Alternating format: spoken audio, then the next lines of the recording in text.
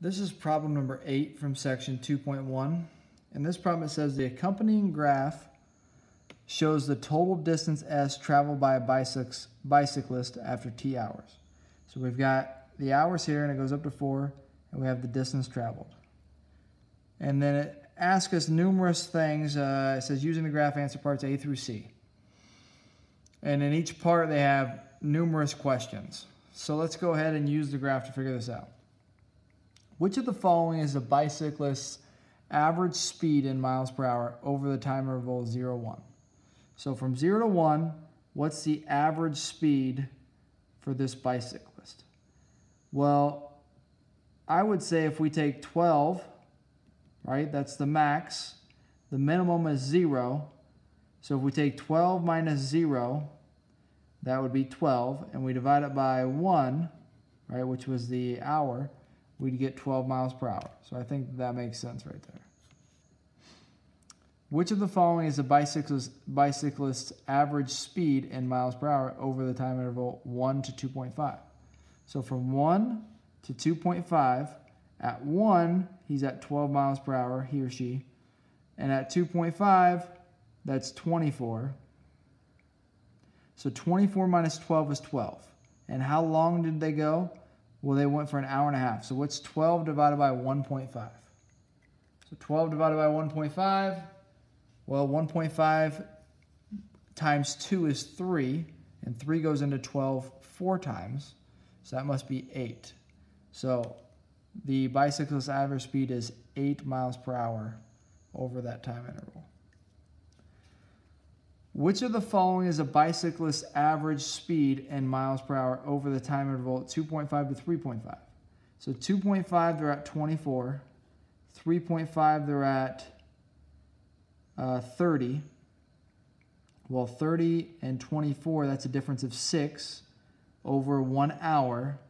So that means that the bicyclist's average speed was going up at 6 miles per hour pace. Part B, which of the following is the bicyclist's instantaneous speed in miles per hour at t equals 1/2? So at a half hour, what's the instantaneous speed? So at a half hour, the bicyclist's speed looks to me like well, that's the distance it was traveled, right? So let's see, the instantaneous speed,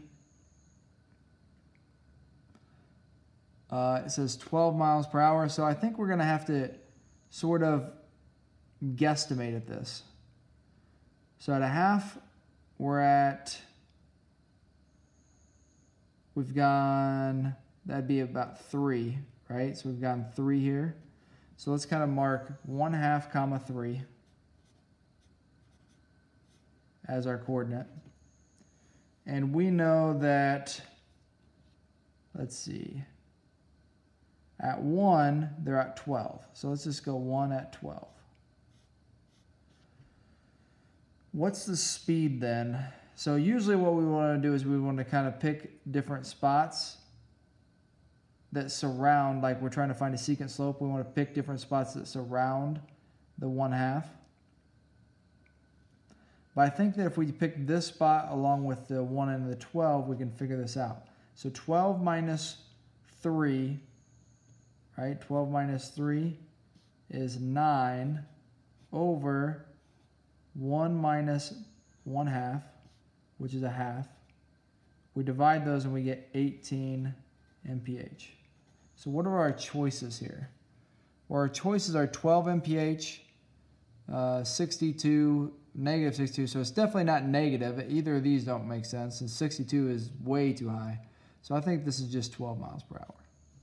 Although we got 18 here, at that particular moment right there, it hadn't bent up as much, so I think 12 makes sense. Which of the following is the bicyclist's instantaneous speed in mile per hour at t equal 2? Well, at t equal 2, the bicyclist miles per hour, well, they're not gaining any distance here, are they? Right, distance traveled. No gain in distance traveled at t equal 2, so I think that would be 0. And then, which of the following is the bicyclist's instantaneous speed in mile per hour at t equal 3? So at t equal 3, what's the speed? Well, if you look at this curve and you compare it to our original curve right here, this one's a little flatter. So I think that it's going to be less than 12 miles per hour, but it's still going positively. So it's definitely not 32. It's less than 12, so it's got to be 7. And you could probably go through and do a little calculation such as from 2.5 to 3.5. We did that right here. We got 6 miles per hour for the average, so 7 would make sense there. Which of the following choices gives the maximum speed in miles per hour and the time at which it occurs? Which of the following choices gives the maximum speed in miles per hour and the time at which it occurs? So the maximum speed of the bicyclist is 49 miles per hour and it occurs at t equal 1. So at t equal 1, 49 miles per hour. I'm not sure that that makes much sense.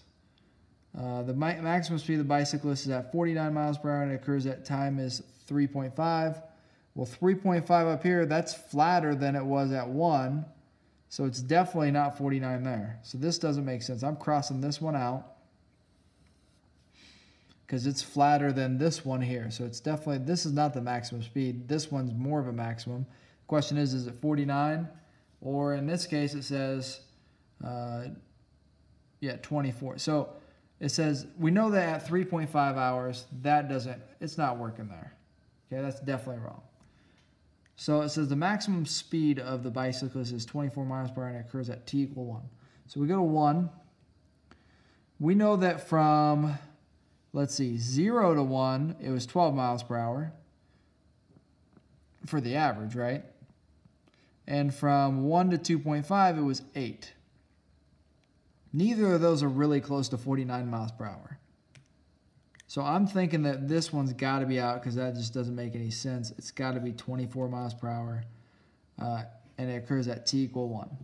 And if we were to check this maybe a little bit, maybe we pick this point here, and we pick, I don't know, this point here.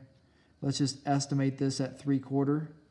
So we end up with, that's 0.75, comma, this coordinate here, 0.75, comma 6. And then we pick 1.25,